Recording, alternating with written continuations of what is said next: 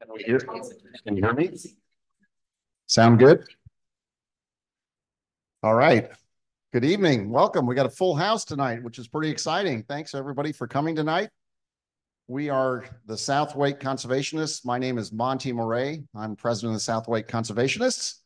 And we are having a dual program tonight. We do this live here at Bass Lake every 3 months, but we also do a webcast. So we're doing this as a Zoom meeting, and there are people all across the state that are also interested in some of these topics. So they'll be watching from afar.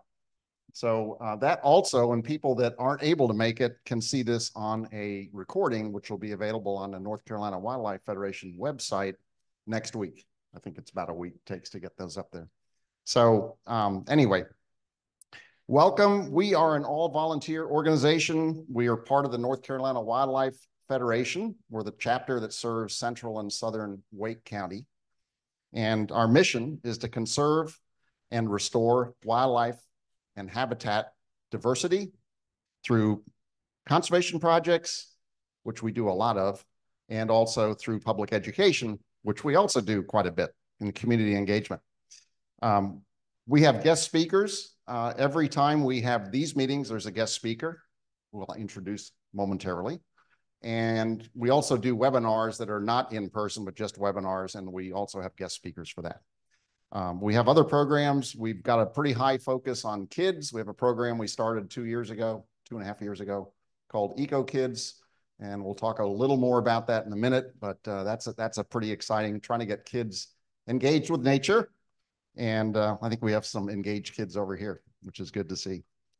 We also have exhibits that we do at local events. Jeff over here heads up the committee that does that. So these various Arbor Day festivals and various other festivals around the Raleigh area will have educational materials available and interacting with people about that.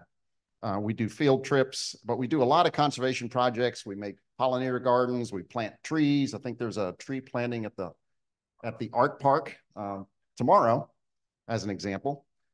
We also do watershed cleanups. We do invasive plant removals. We do wildlife habitat projects, putting out bluebird houses. How many would we put out now, Jeff? 50 some? Pretty close, yeah. And now we're diversifying. We're going to get some other kinds of houses for other kinds of animals. And we have a deer program. So a lot to do. Everybody has different interests, but I encourage you, those that are new, check out our website. You can see the different activities. And subscribe, and you'll see when things are scheduled. Just come, right? Nothing to it. It's all free. We are also having, and this is my personal plug here, we're having our 3rd annual Kids in Nature Day event, which is on May 4th. And that's our biggest activity or biggest event that we hold in a year. This is our 3rd year doing it. It's been very popular. There's a lot of work that goes into getting ready for it, but it's well worth it. The kids love it. It's a lot of fun. It's going to be at Lake Benson Park in Garner on May 4th, the afternoon. And if you go to the website, you'll see all the details. It's up there now. And we're also looking for volunteers. So if you are interested in volunteering at that event, we would love to have you. There's a lot of different jobs available.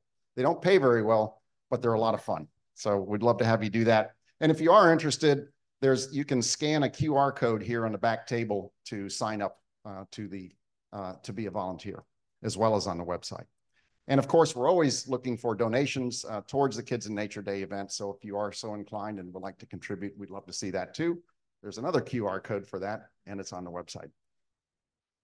So before we begin, I'd like to introduce Luke Bennett. Luke is the conservation coordinator from the North Carolina Wildlife Federation, and we work very closely on an ongoing basis, and he's going to moderate tonight's program and give you a little bit more of how we're going to do Q&A. Hey guys.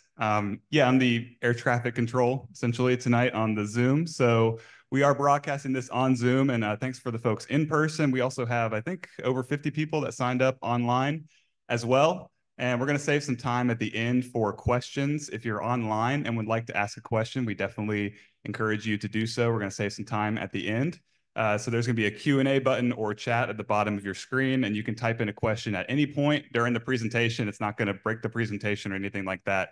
And then we'll try to save some time at the end to get to as many questions as we can. So I'll hand it back over to Monty here, and we'll get started. Thank you, Luke. All right, so it is my pleasure tonight to have a speaker that is a popular environmental educator at Wake County's Crowder Park, and has also been a good friend and partner to us in this chapter. We spent a lot of time together, and it's just wonderful to work with. And we feel fortunate to have her. Her enthusiasm for connecting people, especially kids, with nature is absolutely contagious. And if there's any reptile questions out there, you have come to the right place. So please welcome Sarah Goldsmith.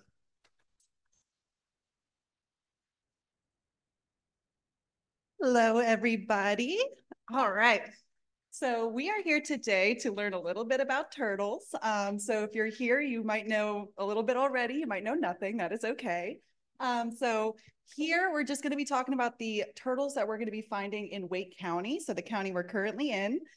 We are going to touch on maybe a little bit of the turtles that are outside, but mainly it's going to be our Wake County turtles, okay? So to get started, I am Sarah Goldsmith. Hello, it's nice to meet you.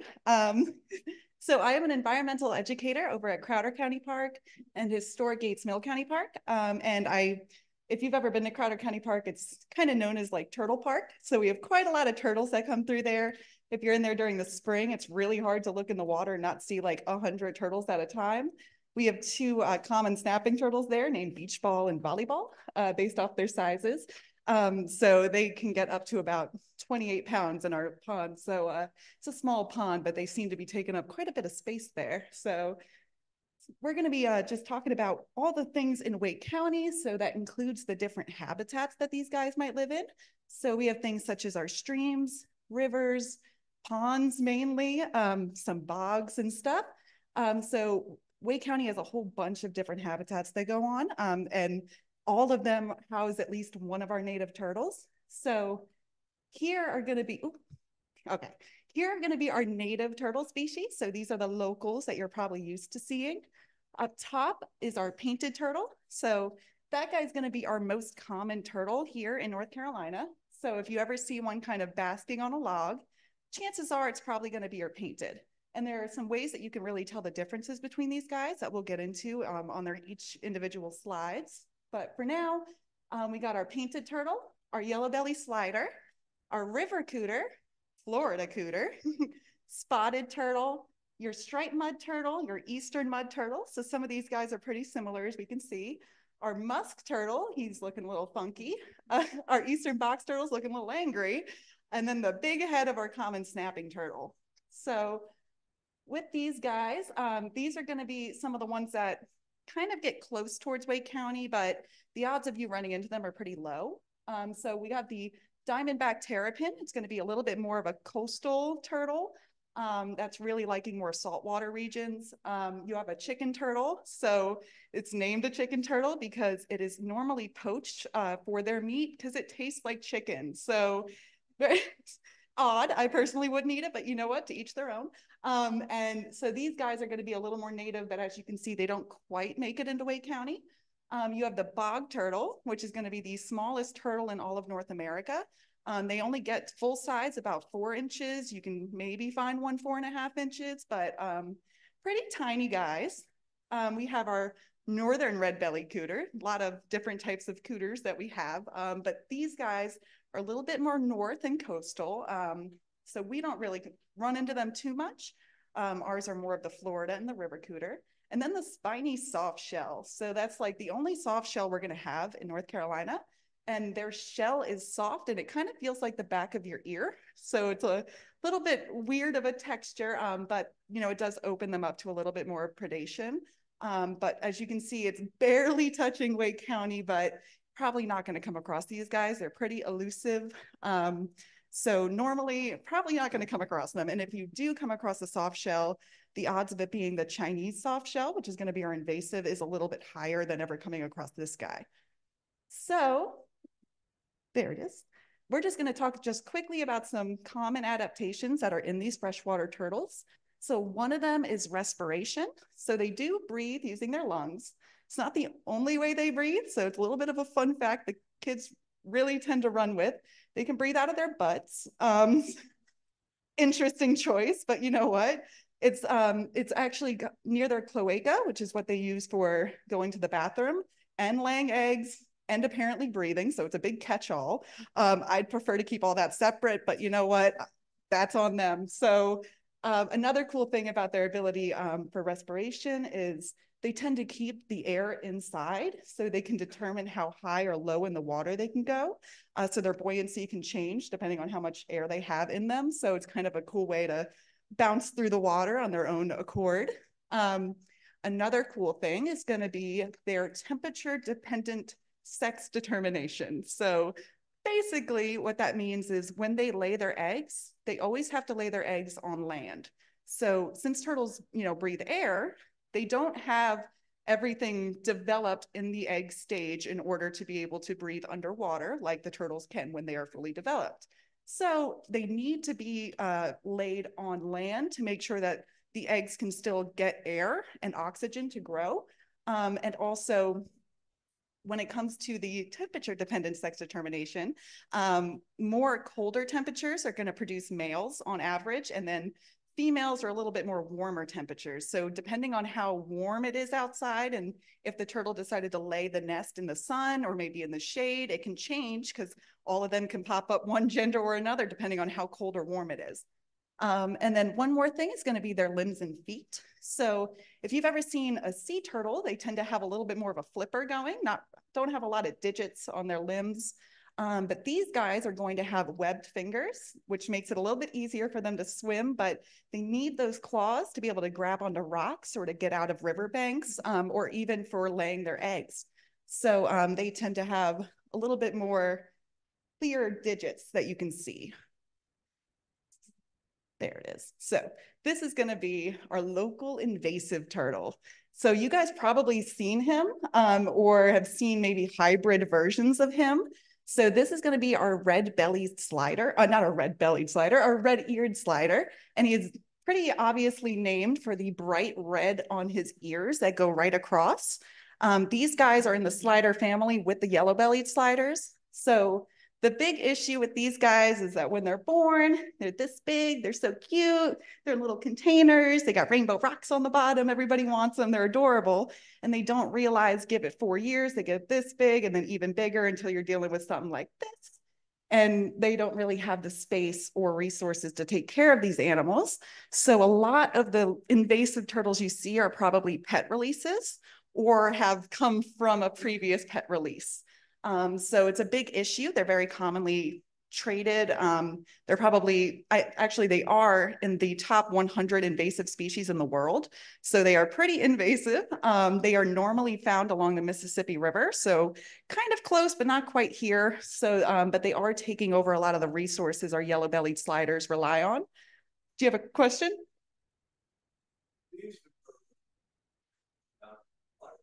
Before any questions, we're going to need another microphone. Oh, we can wait. We can wait till. Do you mind waiting until the end, John? Okay. Sorry.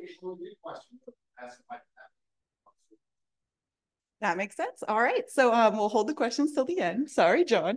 So a lot of the time with these guys, it's pet releases. And it's also kind of an ongoing cycle. So if you go to a park and you see a turtle with a red ear and you're like, oh, I have a turtle with a red ear, I can't take care of him anymore, I'm just going to release him because his friends are there. Please don't. Next thing you know, there's 3 and then there's 4 and they breed and it becomes a whole cycle of an issue. So we try to make sure that any pet releases don't happen regardless of species, but these guys are going to be the real issue when it comes to that. So now we're going to get into our native turtle species a little bit. So we're starting with our yellow-bellied slider. So that's going to be this guy right here. So this is a replica.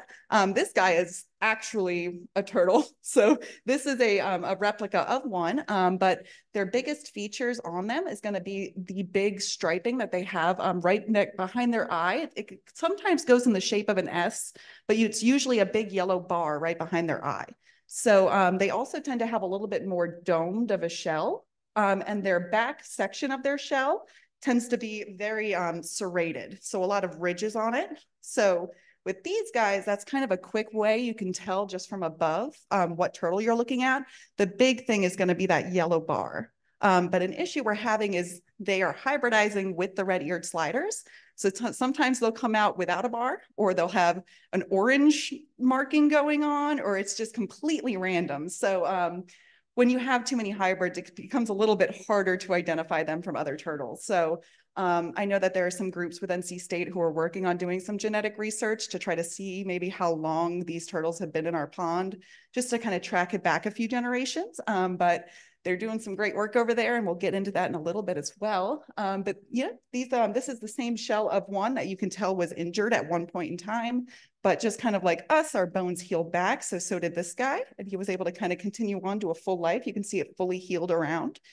So he was able to kind of keep on going after that injury, which is great. They're super resilient. Turtles are amazing at healing.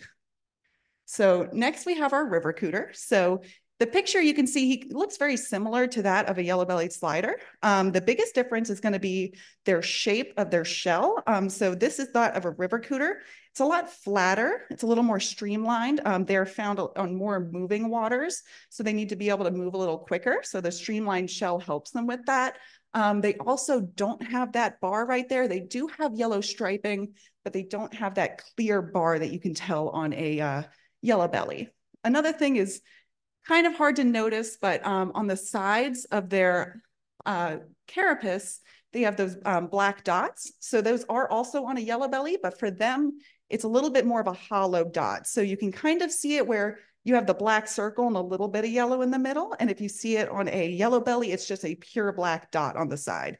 A little bit harder of a way to notice. So you're probably better off looking at the shell shape, and the same with the bar on the ear. But just if you happen to get one really up close, that's another way that you can kind of tell the differences.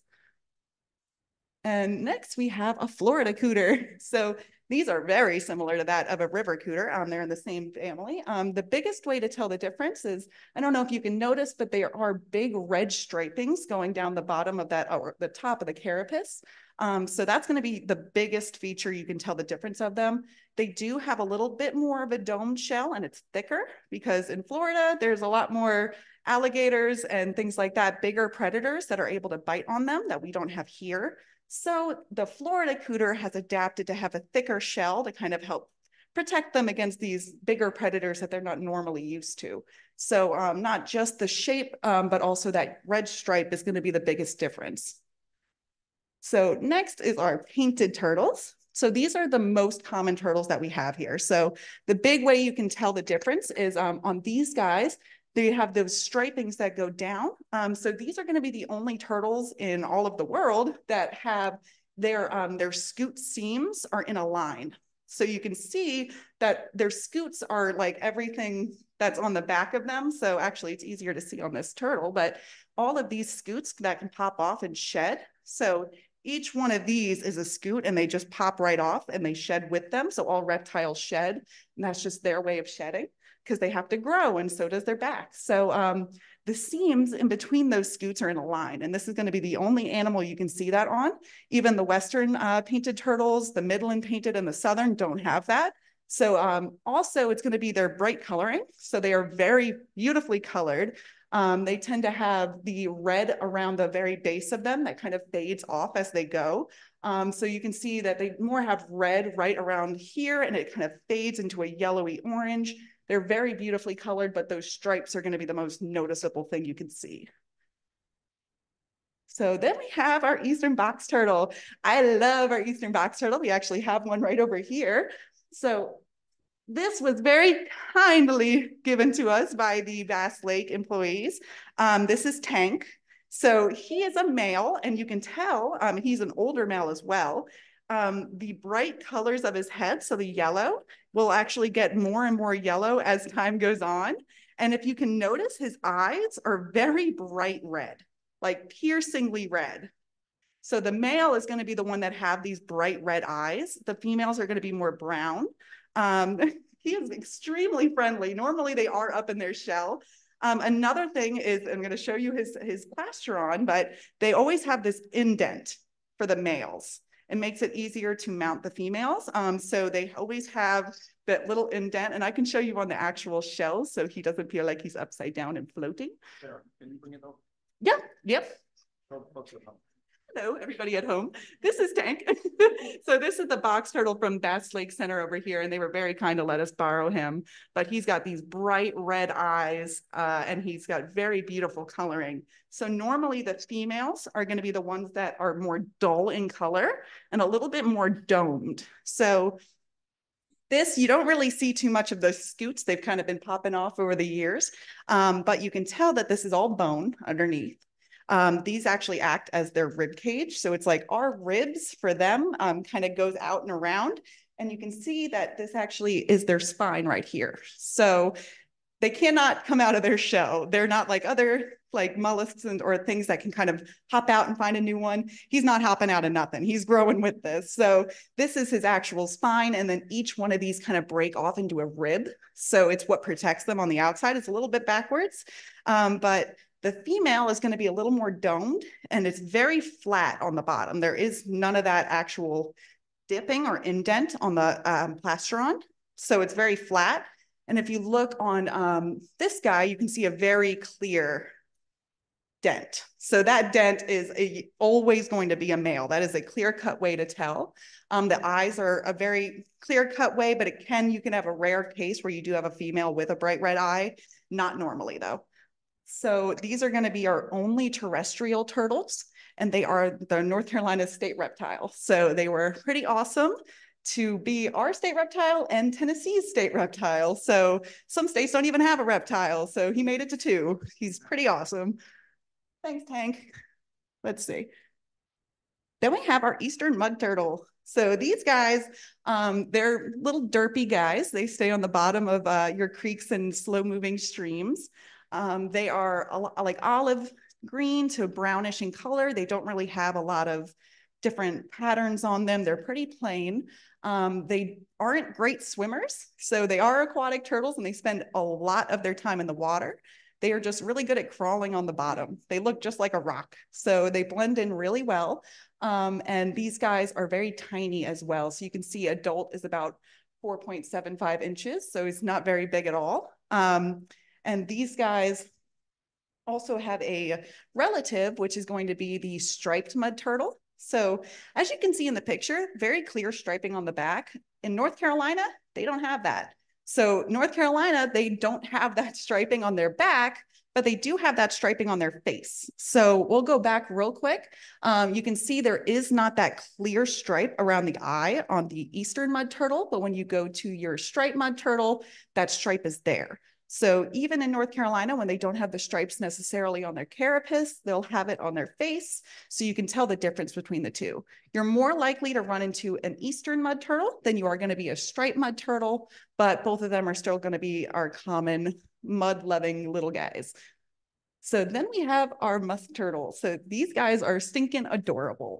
They are very tiny. They're going to be the tiniest turtle that we have when they first hatch. So take my water bottle, but they are very, very tiny. So this is probably about a year or 2 years. They can be even smaller when they first hatch. That they've reported some that are the size of a nickel. So this guy is also going to be loving the mud, also not that great of a swimmer, but he has a pretty cool adaptation where those little kind of whiskery things that come off of his face, they're barbells. They're used kind of like whiskers on a cat to kind of determine where you're at because they are more nocturnal than other turtles.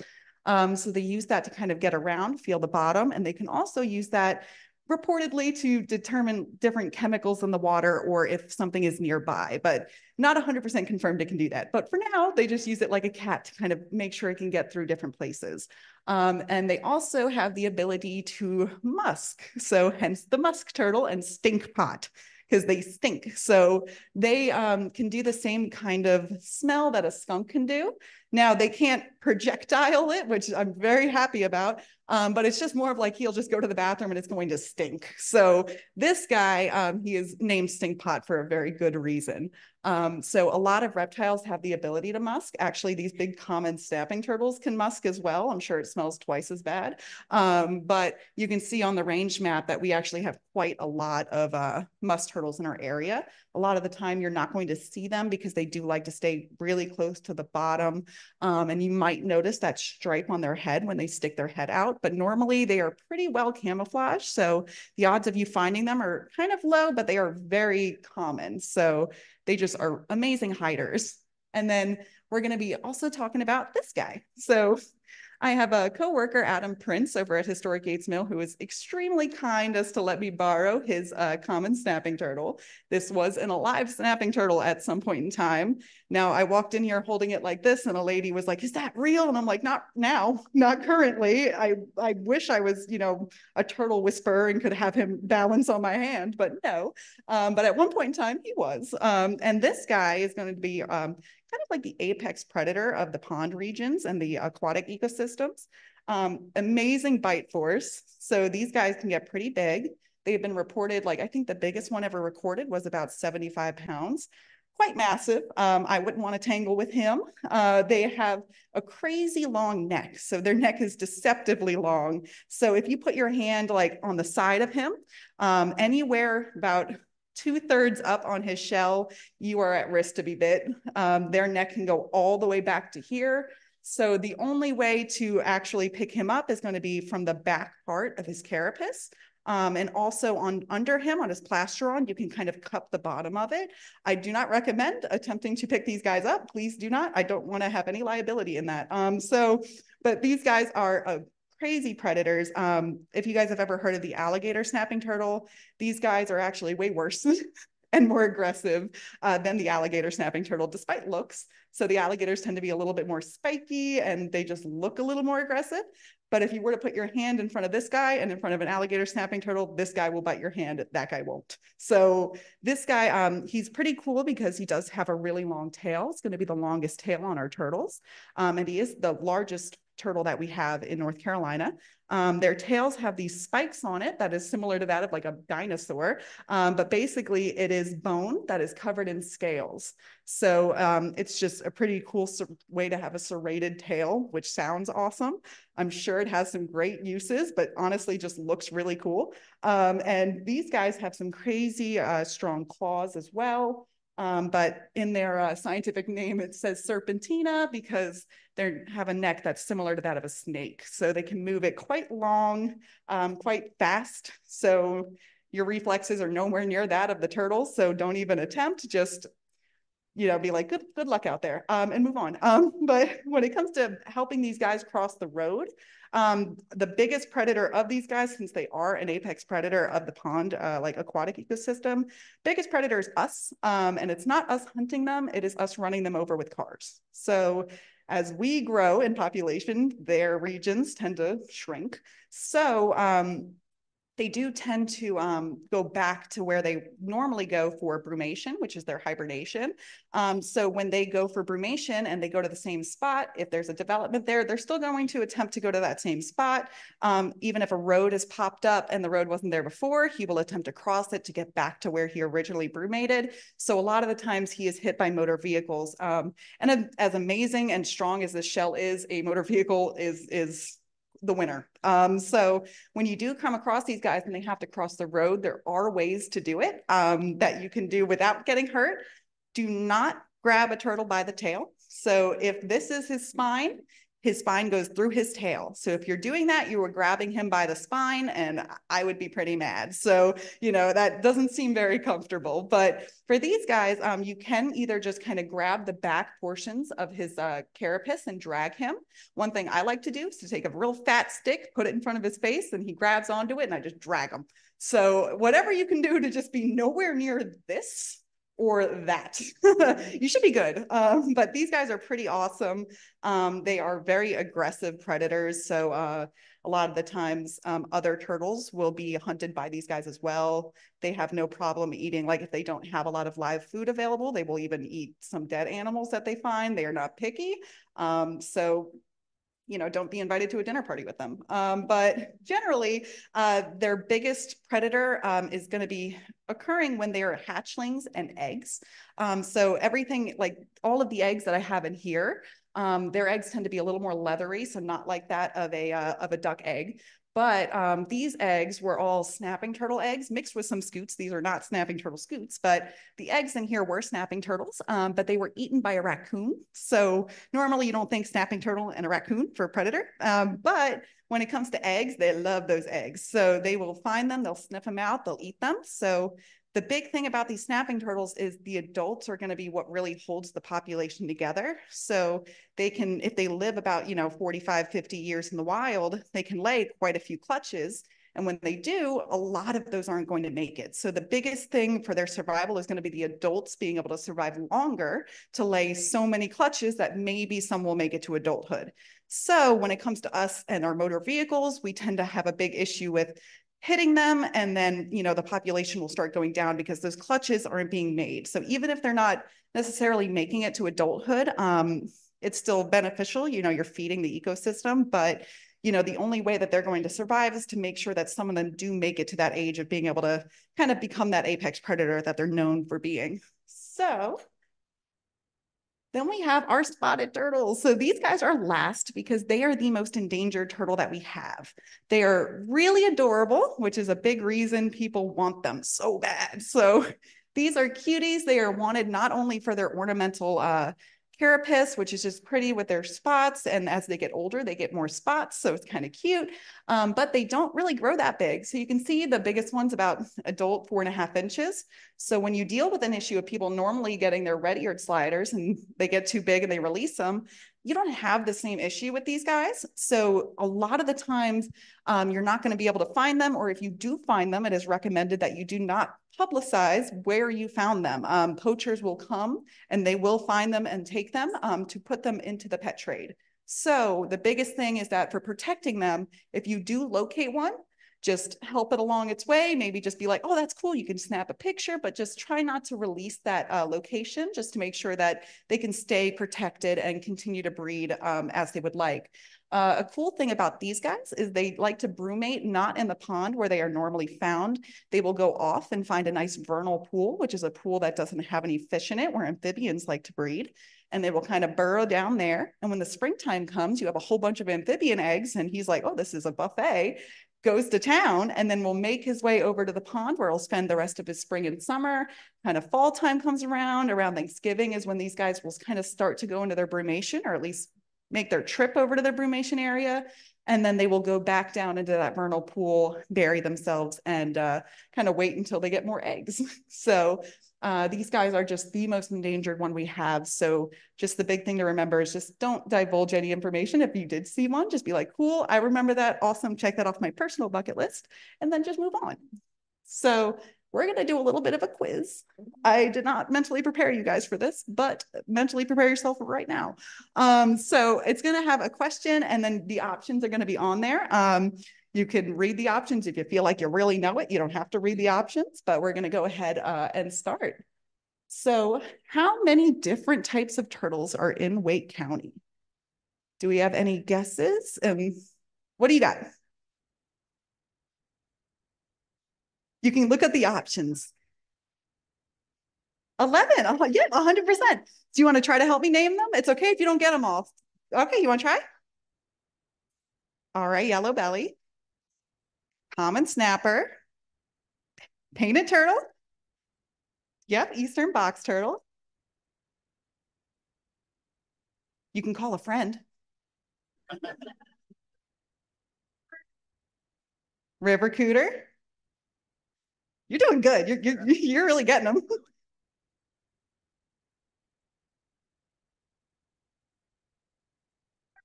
Florida cooter, we're at 6. We're majority there.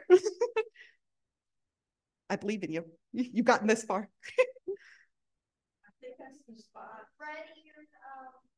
Red-eared slider. Yep. There's another slider. Oh, you got that slider. What? Oh, I heard a nice hint from the back. Spots. Not Dalmatians. And definitely not 100 of them. You're okay. Do you want to phone a friend? You go pick any, well, not anybody in the room, but we're thinking spots. What's clicking? Spotted turtle. There we go. We got it. So we're at 8. We're going to keep on going. We got our mud turtle, right? The eastern, the striped mud turtle, and our musk turtle, right? Stink pot, right? That's our musk turtle. Exactly. So we got 11. That was really good. In total in North Carolina, we do have 21 if you include our sea turtles, but we are not doing that. So next, why is a box turtle called a box turtle? Love the enthusiasm. Does anybody else want to answer, or should we let this lovely boy answer again? If somebody's going to answer, go ahead. I don't want to get it wrong in front of everybody. But let's see. Is he good at boxing? No. No? Yeah, probably not, right? I wish. Does he make box-shaped nests? Yeah. Wait, they carry it around like a box? That's what my brother told me. So yes, you did. Throwing him under the bus. All right, so let's go through the options. So probably we said not the box-shaped nest, right? He feels like a swimmer right now. So they don't like boxing. We said that. So what about C or D? What are you thinking? C. C. I heard the peanut gallery. Yeah, so that was perfect. Yep. So they are known for just having that box shape when they can actually go fully into their shell. So they're one of the only turtles that can do that when they're fully enclosed. We do have the musk and the mud turtles that do have hinges as well, but their plastron is too small to get everything in. So the box turtles are going to be the only one that can fully go in their shell. So you can see there's really no bits, no mushy parts sticking out waiting to be eaten, right? So these guys are pretty good at that. When it comes to these guys, they've got a little bit of spacing there, right? So the spaces probably aren't that great for their limbs. So that was perfect. All right. What type of turtle is in this image? We got either a river cooter, eastern mud turtle, common snapping turtle, or your spiny soft shell. Oh, we got the mic coming your way. Spiny soft shell. So you said spiny soft shell. So by the look of him, he's not quite the spiny soft shell. So he does have a hard shell and he does have some striping, but it's not quite that of a yellow bellied. How about A, river cooter? A for river cooter. Final answer. Yes, that was perfect. Yep. So he is going to be your river cooter. One kind of fun thing you can tell from a male for a female when it comes to the river cooters and also yellow bellies as well.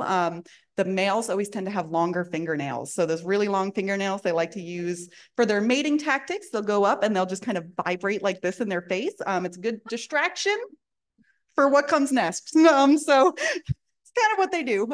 So let's see. Which turtle is also named Stinkpot? I think I know somebody in the room who might have an answer.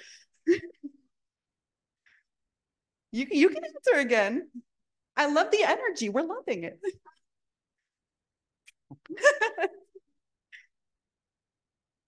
Is it D, musk turtle? Yes, it is the musk turtle. Good job. Awesome. And that is a really chunky musk turtle. So he's actually a really large one. So normally they are about this size. They don't really get too much bigger than this. That guy just seemed to have eaten a really big lunch and he's just waiting it out on the basking rock right there. So let's see. What type of turtle is in this image? So I can always just walk over with the mic too. So either a spotted turtle, a Florida cooter, B, right? So we got B, Florida cooter, right? So the big thing we can tell is going to be that red striping on the back, right? And he kind of does look like that river cooter, but yet again, he's got a little bit thicker of that shell for those alligators, those little pesky guys. All right, which turtle is this? I'm breaking my neck. Which turtle is the largest freshwater turtle species in North Carolina? Let's get this side of the room into it. Come on, for Monty's sake. Well, we got someone. The common snapping turtle. Yes. Okay. Yeah. 100%. It's going to be our common snapping turtle. Those guys are massive. If we did have the alligator snapping turtle, they would definitely be in competition, but we do not. He is not native to North Carolina. Lucky for us because he is terrifying looking. Let's see. All right, what turtle is North Carolina's state reptile? I heard something could possibly be the correct answer. Would you like a microphone? Eastern box turtle. It is the Eastern box turtle, 100%. I tried to kind of throw you guys off with the picture, but you got it, you got it. All right, and then what freshwater turtle species is well adapted to burrow in the muddy banks of ponds and streams? It's kind of in the name. What do you got? You said Eastern mud turtle? Yes, you did get that right. That's 100% correct. It's in the name, but 100%, they love that. Now that picture is going to be that of a painted, not necessarily the mud turtle, but yet again, I was trying to deceive. All right, and then what freshwater turtle species has an exceptionally long neck and is known for hunting underwater, or which it uses for hunting underwater? Yes. So you said either a painted turtle or a common snapping turtle. All right, so we got two options.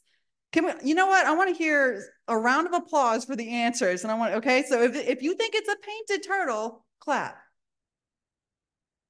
If you think it is a snapping turtle, clap. There we go. Okay, I'm loving it. 100%.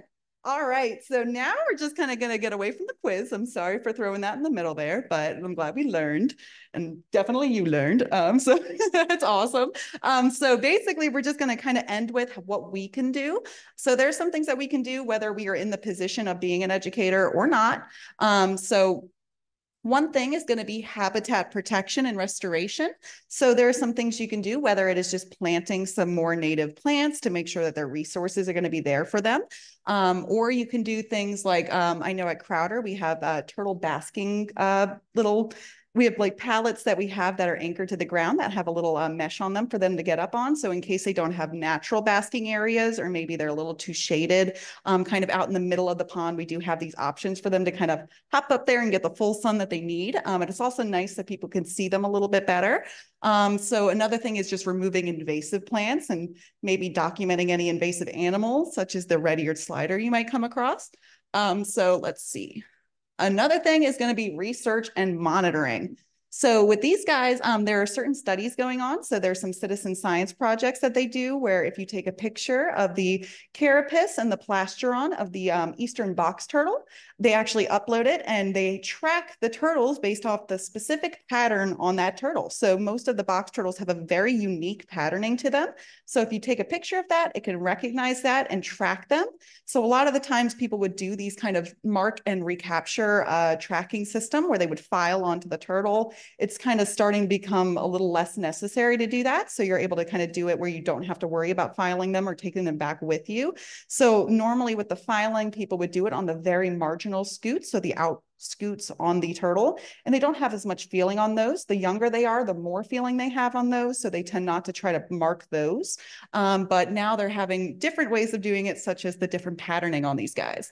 So another thing, like I mentioned before with NC State, they do things like their genetic analysis. So they kind of go through, grab some of our turtles that might be hybrids or maybe are just full red-eared sliders. And they try to just see how far back the generations go for these guys.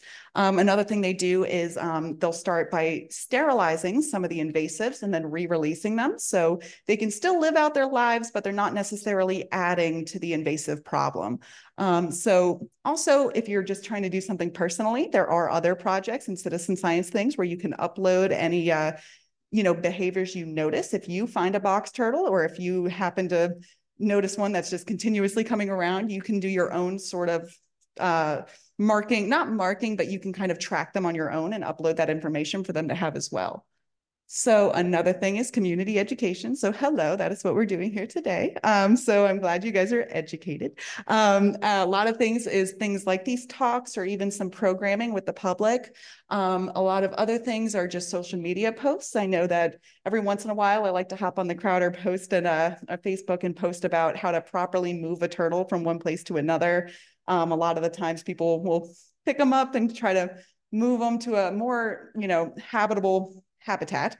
And most of the time when it comes to these turtles, you don't want to do that. They tend to be very, good with their honing instincts. So if you do move them, they could spend the rest of their lives looking for their home territory, and they will continue to cross roads and other dangerous places to get there. So it can be a little dangerous for them if you do move them.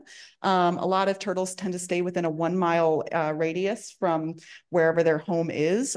So usually if you can get them within that mile radius, they tend to be okay. But when it comes to different groups like the turtle rescue team, they do make sure if you do bring in a turtle, just mark the exact coordinates of where you found it so they can make sure after they rehabilitate that animal, they can re-release it to the exact place that it was before to help kind of increase its chances for survival. And like we were just saying, rescue and rehabilitation. So that is my coworker, Walt. He found this guy. He actually was not going to the turtle rescue team for his shell. His shell was actually perfectly healthy. He was going for the abscess in his ear. So it's actually a very common illness with these turtles is their ears actually they don't have go all the way in. They have a protective, so if they do go underwater, it doesn't get all the way in. And sometimes the abscess can form and it just blows out, and all they have to do is drain it, just flush it, and then they can re-release them. So that's what we did with this guy. So the turtle rescue team, their information is kind of down here. They take all native species of turtles. If you did find a turtle like a red ear that was injured, they will take those as well. They just will probably not re-release it. They might just find a home where he can be a permanent pet somewhere and maybe not add to the invasive problem. And they also are working on doing things such as the sterilizing of these guys. So they do a lot of amazing work. I know I've given them a few turtles over the years. They give them really funky names. We had a turtle that was run over by a lawnmower who was named Mo. Super, super great turtle. He was awesome. But, always make sure that if you do try to help a turtle, you make sure that if you're crossing the road, you just bring them in the direction they're already facing, because he'll just turn around and be like, that's not where I was going. And he'll just go right back across the street. So make sure you're just bringing him in the direction he was already going to just aid him in that. But normally, don't try to pick them up and bring them anywhere. A lot of the times we'll have issues where people bring box turtles to ponds thinking they're an aquatic turtle. Now, they can swim. It's not their normal habitat. Everything needs water. So, being near water is great. But making sure with these guys, they are actually pretty focused in on their honing. So with these guys, it's really important to get them back to that mile radius. So that is all I had for you guys today. If you guys want, we do have Tank over here that I will kind of be carrying around. You guys can kind of meet him, and you'll really be able to see those red eyes up close and all the bright coloring on him. But yeah, you get more coloring on him as they get older. So I'll walk around with him. Feel free to look at everything going on up here. Yeah, but thank you guys so much for coming out. I really appreciate it.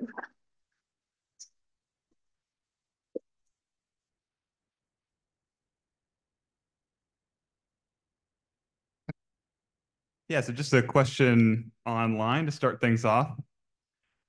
This is from Shannon. Why is the Florida cooter in North Carolina? Well, that's a good point. So they're not invasive. They are just have a really wide range. So they're not invasive. They probably weren't native at some point, but when they did come up here, I'm sure that the resources were suitable for them, so they stayed. Some animals just tend to have a larger range than others. So these guys do have a more kind of vertical range to them. So they go from Florida all the way up towards us. Questions in the room? Don, Ethel. Do you still remember? How old would you say is the lifespan of the alligator snapping turtle? Well, alligator snapping turtles now, there have been like mark and recapture studies where there's one that has been documented to be about 100 years old. Now, on average, probably not 100 years old. I'd say about probably 50 years old to 55. Just with regular predation and, like we said, motor vehicle incidents, they don't tend to have as long of a lifespan now that we have automobiles. But they do have a longer lifespan than most of our aquatic turtles. Yeah, there used to be a serpentarium in Wilmington. They had a big alligator snapping turtle. It had a depression in its shell. They said it was caused by a musket ball going back to the Civil War. Oh, wow. A musket ball. Yeah, well, he definitely, outdates all of us, hopefully. But they, you can tell probably from the shell that their resilience is really awesome. They can heal amazingly. Like we said, with our bones, if you break a bone, it heals a lot stronger. So with their whole back being a bone, it's very similar. Do we have any other questions? Oh.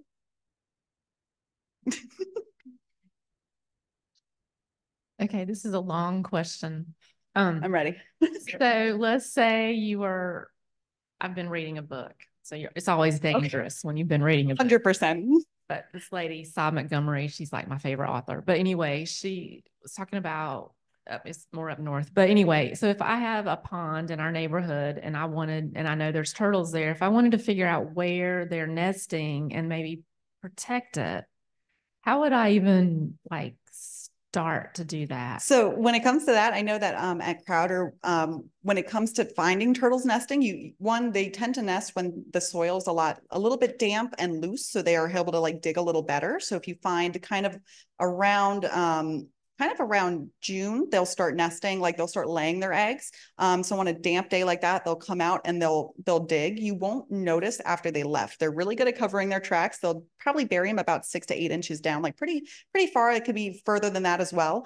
And they're really good at covering back up their tracks. So it's hard to notice unless you're there when they're being laid. A lot of the times when it comes to protecting the turtles, sea turtles definitely protect. I've occasionally protected box turtle clutches as well, just because they are slightly, they're of concern when it comes to their numbers. And they're also our state reptile, and I love them. But when it comes to some of our more aquatic turtles, they usually don't need the help. We have a lot of them, and their eggs are a great source of food for raccoons and, a lot of other animals. So it is really beneficial to also kind of let nature happen. But if you do try to protect them, one thing I have done in the past is I've done chicken wire with probably about 1 inch or more wide openings on them. So if they do hatch and you are not there, they can get out. But if you're trying to protect the nest itself from being preyed on while they're still in their egg, stage, you're able to kind of cover that up where they can't get out. But when they do hatch, it's wide enough for them to be able to escape, which is the big thing.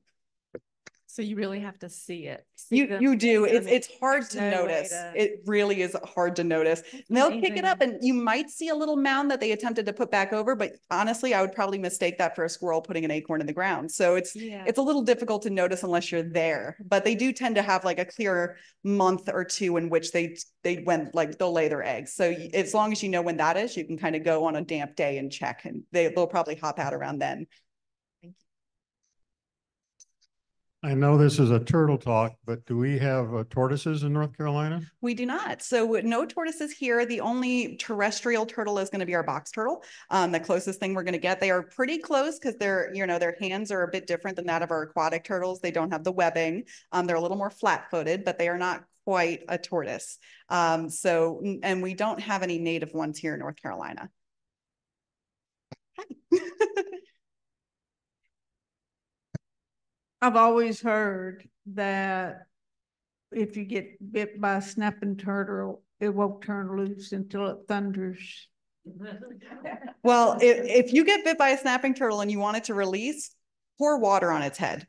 So if you sprinkle water on its head, if you pour water, if you're near a pond and it happens and you just drag them with you, careful for your thumb, but if you take them with you and you put them underwater, they tend to release the second their head hits enough water. So kind of quick fact, if you happen to have water on you, if not, I'm so sorry, you can cry on them if it hurts enough. But it's really the only solution I have in that instance. But normally they will release, don't yank. They will bite down harder if you fight it too hard. So they have a bite force of about 2,000 pounds per square inch. So don't mess with that. But if you do get into that scenario, which people do, definitely get water on their head fast, because the second that it gets on them, they think they're underwater and they can release. I think you got a question. Yep, question in the back. I was in upstate New York in September. We were walking between a hospital and a lake. There were several baby snapping turtles which had been run over by a car, but there was one snapping turtle that survived. It looked like it was heading right for the hospital. Maybe it knew more than we did. But I took it and walked it down to the lake. I didn't put it in the lake, but I put it, on the shore. Did I screw up? Good question. No, you didn't screw up. So it seems like, at least from my understanding, it was close enough of a distance that it probably wouldn't mess up their territory. Getting them next to the water is great. You don't want to put them directly in the water because sometimes they're just not mentally prepared for that. You know, if somebody dunked me in water and I wasn't mentally prepared, I'd flip out. So if you're putting them right next to it was perfect. You give them that option to go in or to be like, this is not my home, and turn around. Maybe that turtle was a big baseball fan because this happened in Cooperstown, New York. Oh, then that makes sense. Anybody else got a question? Oh, got an online one virtually. Diego has a question here. So what was the program you mentioned for submitting box turtle pictures? It's a citizen science initiative. So if you just type in like citizen science ongoing turtle initiative, it'll pop up. You can usually just, once you find the website, you can go on there and kind of fill out the information yourself and set up an account. And then you can upload those images after you do that. Okay, I've got a really big question for you. Are you ready? Now I am. All right. Shannon is wondering, what is your favorite turtle? Box turtle. I love my boxies. So they're so cute. They're also very friendly. One thing I love about turtles is that they actually, they have nerve endings in their shell. So if you put them sometimes underneath a sink, they'll just go like this. So they're just like, this is great. So they'll just kind of dance under it. You can also kind of just scratch their shells and they love it too. So it's really funky with them. Their patterning is really awesome, kind of underrated in my opinion, but they do match that of like a fall floor in the woods. So they're very well camouflaged. But when I come up across them in the woods and I'm like looking around for like a hawk or, a coyote, and I'm like, oh, I still love you. And I'm like, and I go up and I'm like, this is so stinking cute. So it's, either way, these guys are my favorite. They are a little underappreciated in my opinion. So I give them all the appreciation they deserve.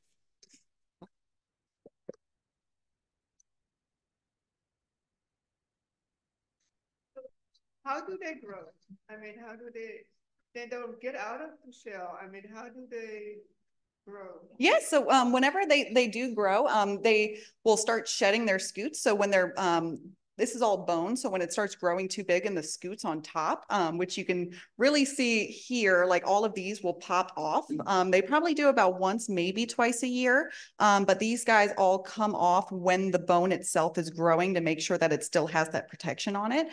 So you can tell that your turtle has grown when these have popped off. Sometimes you can find aquatic turtles where almost their whole back is covered in moss or algae, and then just one random spot on them is super clear. That just means he popped that scoot off and shed it recently. So as their bones are growing, they kind of pop these guys off and grow new ones in the same, in a little bit larger of a size to kind of fit their shell.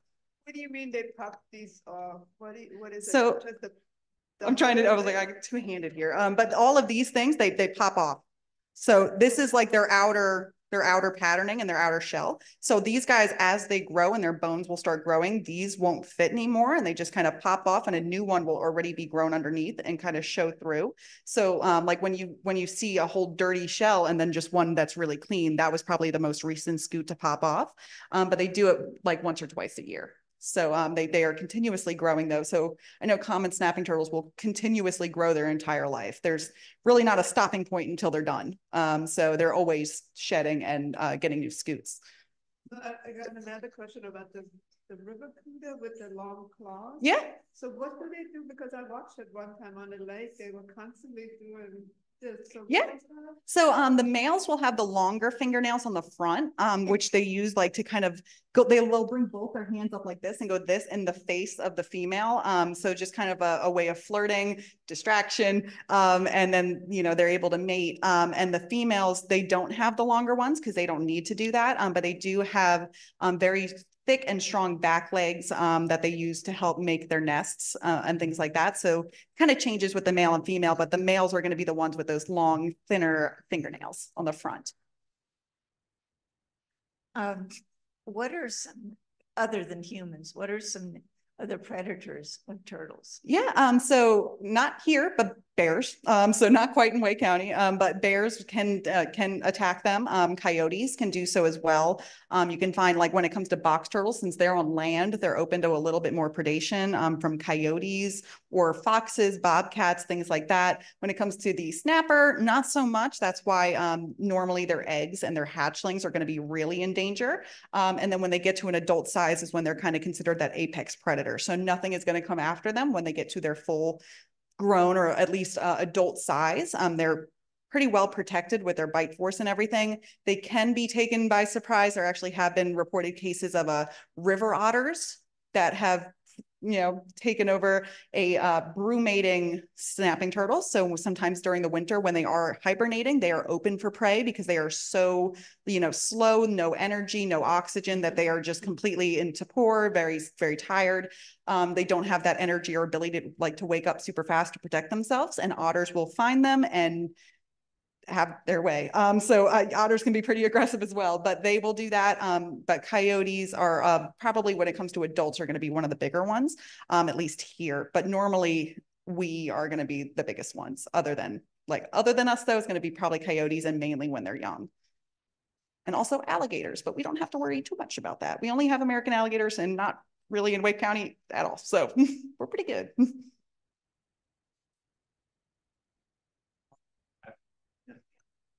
Another virtual. This one comes from Frank. Frank is wondering, are we making progress fighting the illegal pet trade in North Carolina? It's a tough question. Yes and no. A lot of the times, I know that we have a lot more policies and regulations that are stopping some of the pet trade, just restrictions and stuff like that. But in general, these pet trades still do happen online. You can purchase a lot of these animals virtually, which is a big issue because they can kind of get away from having to have a lot of permits they need. So we are doing the best that we can. I know that our state and our policymakers are helping, and they're doing the best that they can to ensure the safety of our turtles. It's just a matter of these other people who are kind of going around the rules and making it happen. So we're doing our best. Do we have any other questions? Let's take two more questions.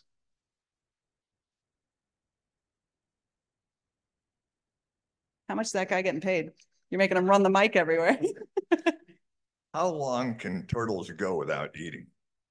They can go about, on average, they go about 3 months, but they can go up to about 4, 5, 6 months even. But it just depends on the temperature that they're brumating in. The lower the temperature, the lower their metabolism runs. And they get to a point where they no longer need oxygen, and they can work off of their glucose instead of oxygen.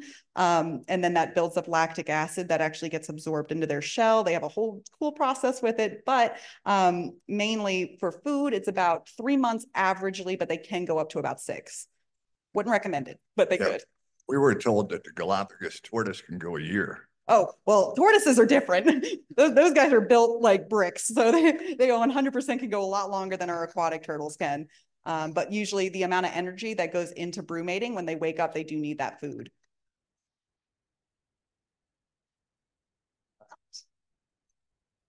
Last question. Once the turtles have mated, how long before the female lays her eggs? That's a good question. It usually takes about a month or 2. So nothing too long. It's definitely not as long as us. But it's also not super quick turnaround. But since they are laying eggs, they don't have to worry about it fully developing. So they just kind of pop them out in about a month or 2. But it really depends on the species. That can change depending. But I would say about a month or 2. Well, I think that's it on the questions. Yeah, it's amazing. I don't dare shake my head. So much information just came in. Thank you so much, Sarah. Let's give it up for Sarah Goldsmith.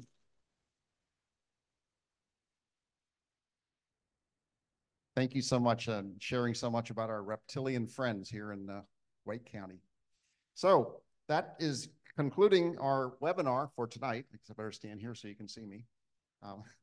And I appreciate everybody, online that joined us tonight. And I hope you'll join us in 2 months, I think, is our next webinar, right, John?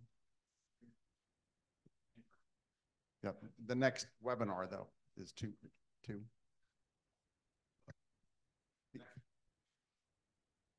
Yeah, the online one. Okay, so anyway, keep a watch on that. Appreciate everybody coming tonight and joining us from near and far here in North Carolina. And that concludes our webinar.